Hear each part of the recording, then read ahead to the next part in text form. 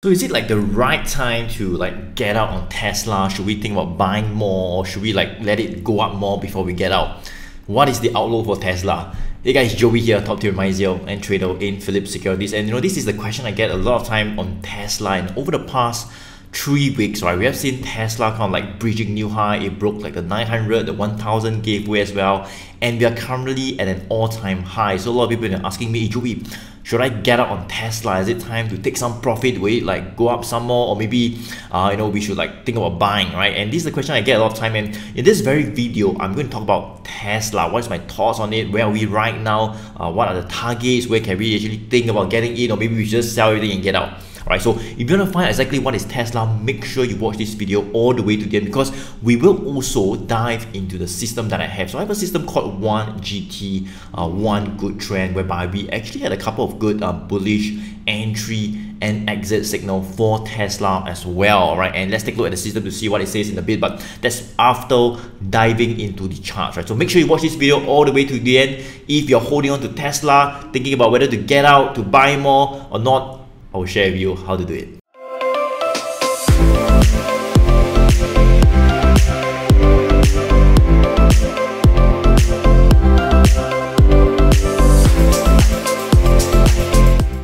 So this is Tesla right here, trading at about 1,114, right? So before I talk about where we are today, let's talk about just a few months back, somewhere around like July, August, right? We were pretty much like consolidating, but I mentioned that the uptrend actually looks intact, right? When we actually broke this $700 right around here, that was when there was some signs of the uptrend starting to form up quite firmly, all right, slowly pushing upwards from 700 to 800, all right, and then of course we kind of broke the 800 about 3 weeks back, and there were some upside targets that were drawn as well, all the way to like 900 and then to 1000, and we kind of broke that 1000 as well, right? So this was where we were, all right, pretty much around here just a few months back. And for those of you who don't know, all right, I actually have this premium service whereby I kind of like share some of my top high growth US stocks, right, whereby you definitely want to hold on your portfolio to double or potentially triple your portfolio in the long term, right? And I'll kind of share the link below, and this service is called the Monthly Age. Let me just go ahead to share with you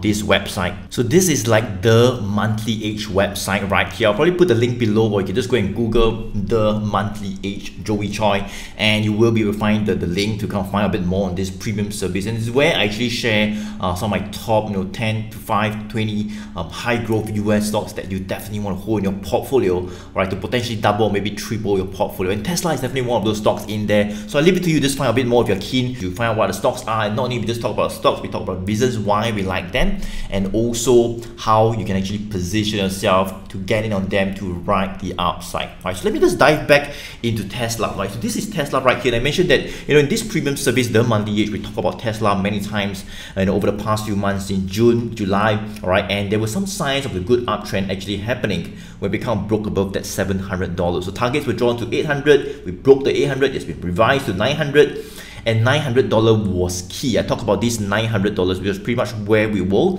at the beginning of the year in January, all right, February, we kind of like consolidated from 800 to 900, and then ultimately we broke the 800 and went all the way down, and we were actually back to these 800. So being back above that 800, just about 3 weeks back when we broke up, definitely that's a good sign of buyers, right, ready to take the upside further, all right, ready to take the upside further. And of course, I kind of like expected a bit of selling right around the $900 level right here, because that was where we kind of see selling as well. But within like a day, we kind of broke that level. We broke the 900, which was an all-time high, and it really just pushed up all the way from like 900, 1000 gave way to like 1114, right? Then so that's a really good push, right? So what do you do if you are still holding on to Tesla? So I would say that, yeah, I mean, we have seen quite a good heavy run, all right, all the way. I mean, you've got in like 600, 700, or anywhere above 800, you are definitely sitting on profit. So a lot of people are asking me, should we get out? When should we actually take our profits and all that?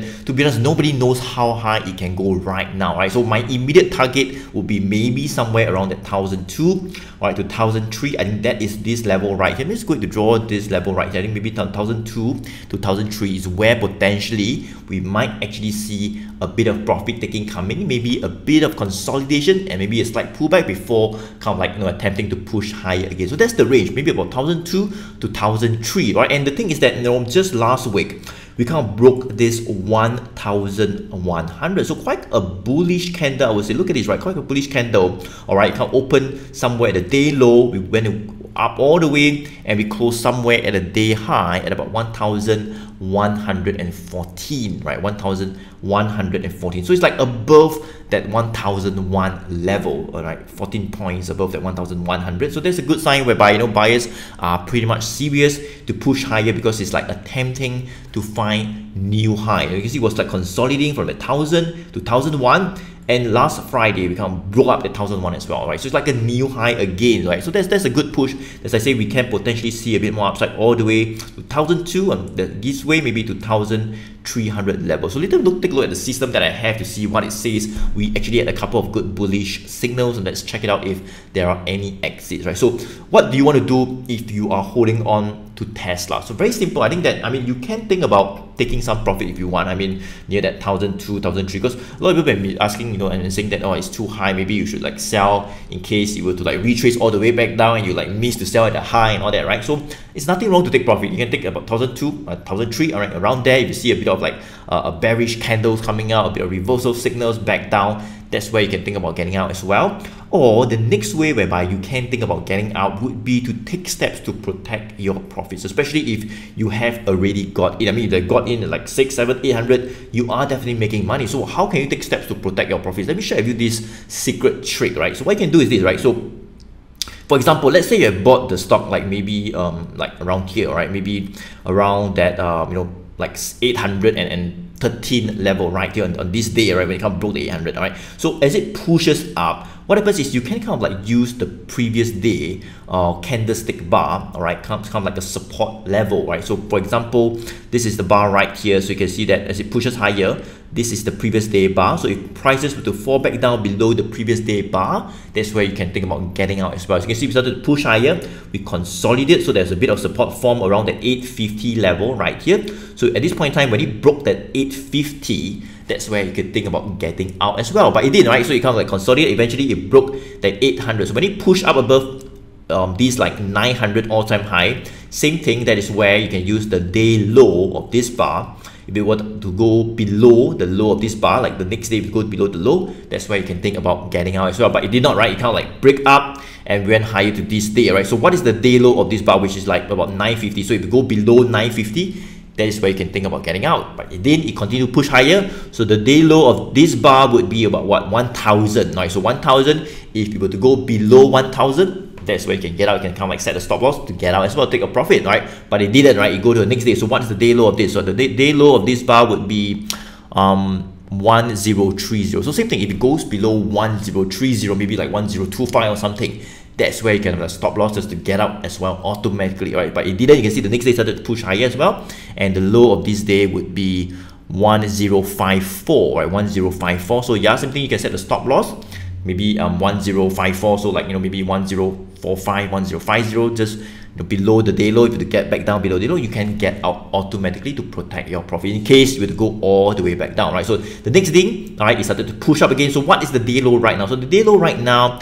is about 1075, right? So yeah, in order to protect your profits, I mean, of course you want the stock to go as high as possible, right? So as it pushes upwards, you raise your stop loss upwards, and that's how you can kind of maximize your gains and not get out too quickly, right? So people, they want to take profits fast, right? And for example, let's say you've taken your profit at like, you know, like 850 or 900 or 1000, and continue going up, and then you just feel like you're stuck, and then you start to push up, and then you probably would not want to buy again because you think, yeah, shit, I shouldn't have got out, right? But it start to continue to push up, right? So that's the thing about, you know, Tesla, something which is an all-time high. You don't want to go out too quickly, but at the same time, you want to take steps to protect your profit such that you know, if you were to like kind of retrace back down, you can still make money, you still get out, right? So this is where we are right now. So as I say, the low, all right, on the 29th of October, which would be about 1075. So yeah, you can kind of like set a stop loss below 1075, maybe like 1070, 1065, that's fine as well. But the point here is that if it were to retrace back down below the low,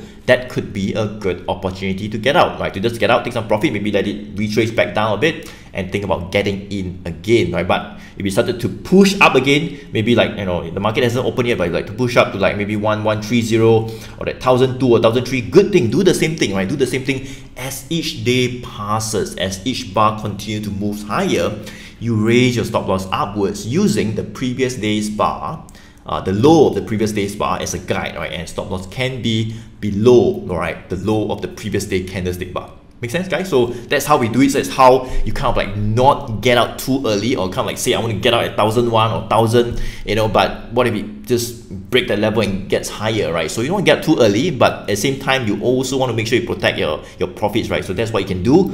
Let it rise as it goes up, right? Raise the stop loss upwards using the previous day candlestick bar low as a gauge to get out, and that's where, you know, you can maximize your profits, right? So that's what you can do if you are holding on to Tesla already and thinking whether to get out or not, because it's like went up by more than 30% in the past 2 to 3 weeks, right? So what about people who are thinking to get in? I mean, you have not bought, right? You wanted to bought like last month or 2 weeks back and you did not buy because, you know, you're thinking that it would drop for you to buy, but it didn't, right? It's going to continue to push up more, all right? And you kind of like missed it, right? And what do you do now, right? Do you want to wait for it to go from like 1001, 1114 all the way back to like 800 or maybe 700 for you to buy? I wouldn't know if it will go all the way back down, but what I can say right now is that as long as some of those key support levels are holding, we are pretty much seeing quite a good uptrend for Tesla, and that's where, you know, after breaking the previous high at 900, that's where the upside momentum can actually continue much faster, right? So I really don't know if you're like looking to buy, you want to buy like 600 or 700 again. I really don't know if it will go back all the way down for you to buy, but right now, anything above that 1000 level, which would be the near-term psychological support level, I think the upside really looks intact. So if you're looking to buy, I mean, you can think about getting in, maybe just locking in some positions around here, or maybe see if you can wait for a pullback to near 1000, all right? Maybe see a good bullish reversal candle to kind of catch the upside again, right? But I think that is what you want to do if you're looking to buy. Maybe try to get in some of those new support levels, higher support levels, not like 600 or 700, which is a little bit too low, I would say, for now, all right? Unless we to give way and, you know, this like near-term support. If not, that is pretty much the support for now at about $1,000, and that's where the uptrend actually looks quite intact. All right, so this is Tesla right here. I'm quite bullish on this counter above that 1000 level, and we can actually continue to push higher to like 1002, 1003 before we see a bit of consolidation. And I'm kind of like waiting for it to see some good consolidation like what we see here. I mean, we can actually see like some consolidation, but unfortunately we broke down then in like February. But it's good that we see some consolidation here, maybe below that 1002, 1003 for a while before attempting to push higher. I think that would be a more stable, more sustainable uptrend rather than just going up, you know, up like, you know, 2 or 3 weeks. You know, that could be quite dangerous as well. So we're going to see consolidate a while, and then that could be a good opportunity to come time your entry to get in again as we move higher and as new support levels are found. All right, so let's dive into the system to see what it says on my system. I have a system called 𝐦𝐺T, one good trend, and as I mentioned, we actually had some good bullish entry and exit signals. Let's take a look and see what it says. Okay, so this is Tesla on the 𝐦𝐺T, or one good trend system that I have that kind of like alerted me to counters like this, and also guided us on entry and exit as well. Right, so since last year, you know, we had a really good uptrend for Tesla. You can see a couple of really good bullish entry and exit signals right at top somewhere like in August. We got an entry around that 300, you got an exit at 500, so to consolidate, quite a good move here. Look at this right here from like about 425 to 600, another good one is where it started to consolidate, as I mentioned, right here in January before breaking that 800. So we got an exit and so we started to sell down, right? So pretty much a good consolidation, so not much of a move. And in fact, you know, somewhere around like April, May, we actually saw some bearish signal. You can see a bearish signal here, went down, another bearish signal as it was like consolidating, and the bar, the trend bar kind of like turned from green to a bit of a red color. So that was around like April, May, June. It was quite boring, to be honest, for Tesla then. It was just like moving sideways, not much of a direction. But somewhere around July, right, somewhere around July, you can see that this red bar, the trend bar, kind of turned from red to green right here, right? So it kind of like changed from a bit of a downtrend to like an uptrend just beginning to happen. So of course it changed to a green bar right here, and this was like when 29th of July we got our first 1 GT, like a green arrow pointing up, a bullish signal pointing up. After like, you know, trading like sideways, that was when it got a bullish signal, got an exit here as it consolidated. But then we got another bullish signal, you can see right here somewhere around like 30 August, and that was when I mentioned we broke that $700 level. When we broke the $700 level, it shows that, you know, buyers are kind of like serious to, you know, gradually take it up slowly. You can see when we broke the 700, consolidated, a bit of support found, then we got an exit. But right now this was pretty much where the previous signal is, right, on the 24th of September, just about a month back, right, yeah, just a few weeks back actually, just 24th of September. You can see that this is where we broke the 800 level as well. After having this signal, we broke the 800 and went all the way up around, and this is pretty much where we are, 1114, right? So it's, I would say, probably more than like 37% upside gain from the previous bullish signal, and there are pretty much still no exits as of now. As you can see, right, there are no exits, right? So yeah, I mean, as I say, we can push to maybe like what, 1002, 1003 as it consolidate. We might see that like there's another you know, exit signal that comes out. If it does, we can use that as a guide to get out, maybe lock in some profits, takes partial profit as well. That is perfectly all right. I mean, if we do see some exit signal, or you can use what I mentioned just now, right, kind of like protect your profits, raise your stop loss as it continues to move higher, all right, using the previous day candlestick bar below, all right, and that's how you can maximize your profits and not get out too early and cut your profits short as well, right? So that's what you can do for us. I mean, we have a system, and that's how it can help us as well, all right?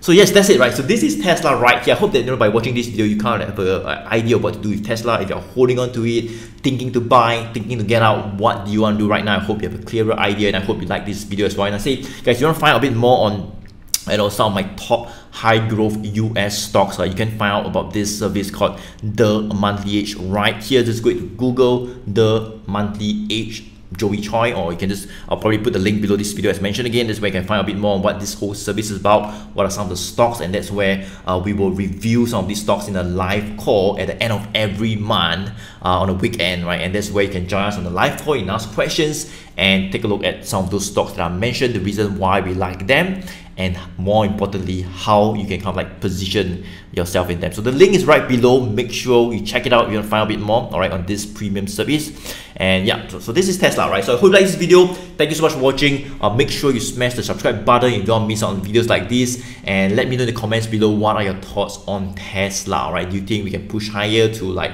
2,000, 5,000? I have no idea, right? But let me know your thoughts on Tesla. Let me know what you think about it. And Joey here. I look forward to see you in the next video.